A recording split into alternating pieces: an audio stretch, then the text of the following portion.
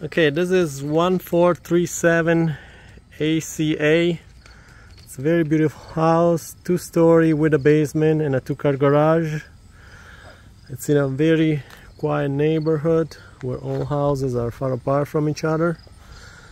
The front porch is solid. The railing is solid. The windows look good. Most of them are vinyl.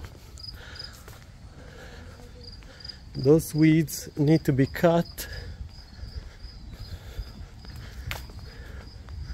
The back porch is solid. And this backyard is solid too. It just needs to have those weeds cut. There is a two-car garage. It needs two garage doors. The roof in general looks good on the garage and on the house. There is a back sliding door. Let's go inside through the side door. Let's go upstairs. Alright, this is the kitchen. The kitchen has vinyl flooring. It ends here. We can put a threshold here. This is a living room area. We can have this area painted with gray oil base, or we can put down cement board. It will be good. We can raise it up to this and maybe cover this area too with cement board. Let's go upstairs. This is another living room. So there was like a back porch area. This is the first bedroom. That's the bathroom. We can put cement board here, down here too. And paint it, finish it. Let's go upstairs this way. There is hardwood flooring here.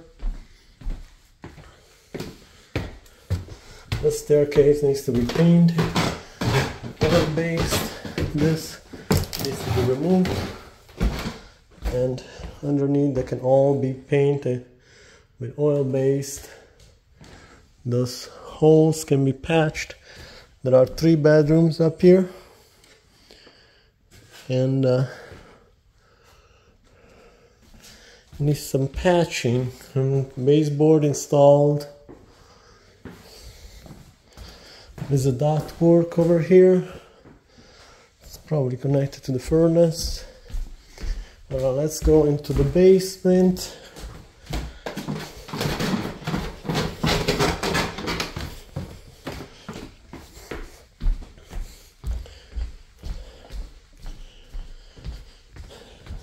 Okay, go this way to the basement.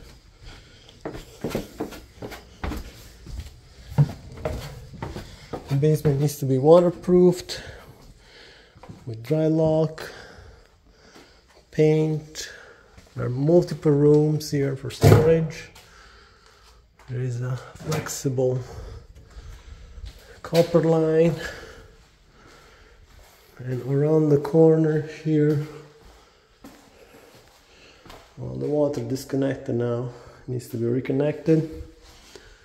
And around the corner here is a very good looking furnace and water heater. That was it for today. Thank you very much for watching. Bye now.